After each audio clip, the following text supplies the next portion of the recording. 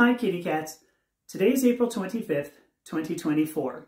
Now yesterday I spoke about how my insurance claim for gender-affirming surgery was denied because it did not address a life-threatening situation and waiting as long as 6 years was acceptable.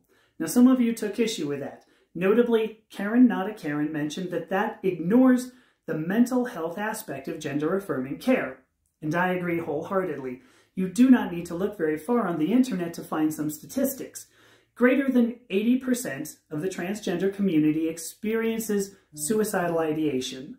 And greater than 40%, including me, will make at least one attempt at suicide in our lives, because this is not an easy burden to carry. Does gender-affirming surgery address a life-threatening situation? Yes! How much more proof could you need? So given the choice between supporting a company and a system that finds my life expendable as the deaths pile up in my community, I will take my dollars and my life elsewhere, to Thailand, so I can get the gender-affirming care that I need. So please, help me.